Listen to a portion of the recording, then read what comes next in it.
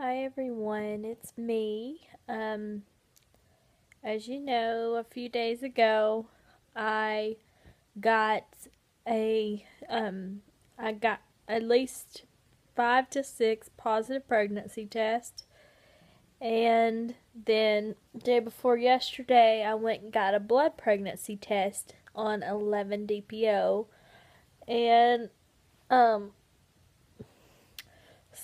and it was negative. And y'all have probably seen my video. I got really upset about it.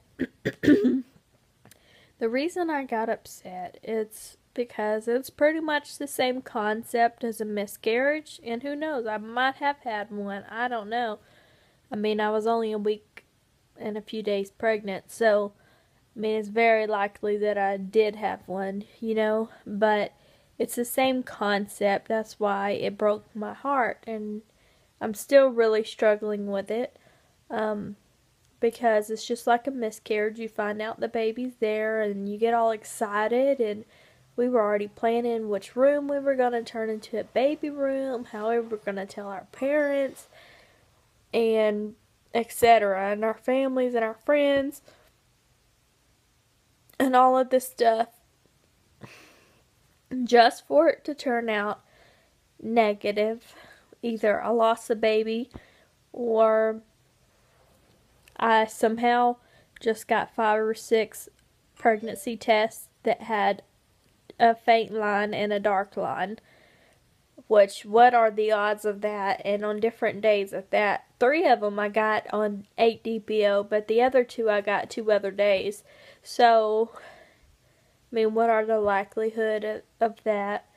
In my heart, I feel like it's the same pain as if I had a miscarriage. It's the same thing. You can't feel the baby, but you find out the baby's there, and you get all excited, and then it happens, and you're like, oh, your world comes crashing down.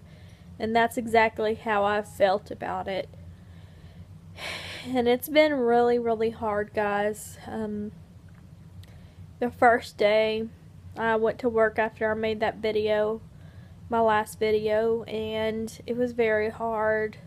It hit me off and on through the day. I didn't let anybody know what was going on, but it would hit me off and on, and I cried off and on all day.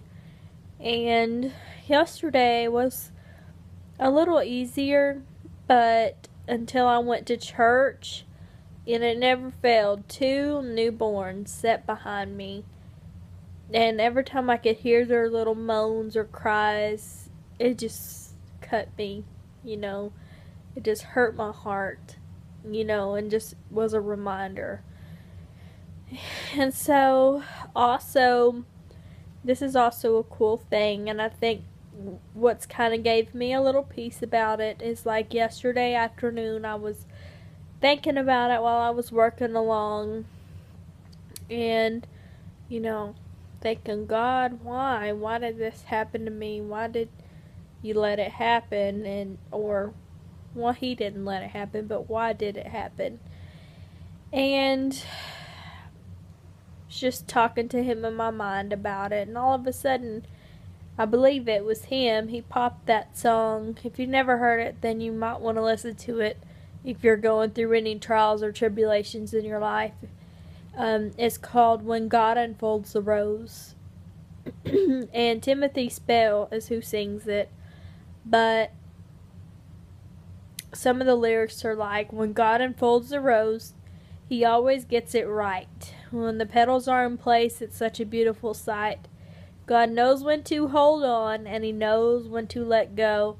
So let God have his way, and watch God unfold the rose. That's the chorus of it. And the verses are beautiful. It's a gorgeous song. But I feel like God laid that on my head. On my mind. And, I was all sad and praying, and then that just popped in my head, and I was like, okay, God, you've got this. As hard as it is for me to trust you with this whole baby situation, he let me know that he has it. And yes, when I got home, I listened to that song, and of course tears were flowing down my face because it really ministered to me. But I'm just going to try to keep my head up. And also, yesterday the nurse from my doctor's office called me and told me it was negative. I guess she didn't know, the receptionist told me. And so they want me to come in next Tuesday or Wednesday for another blood pregnancy test. They want to make sure that I'm not pregnant before they start me on something to have a cycle again and Clomid and all of that. So anyways, there's an update. Thank you for watching, and God bless y'all. And please subscribe if you haven't already.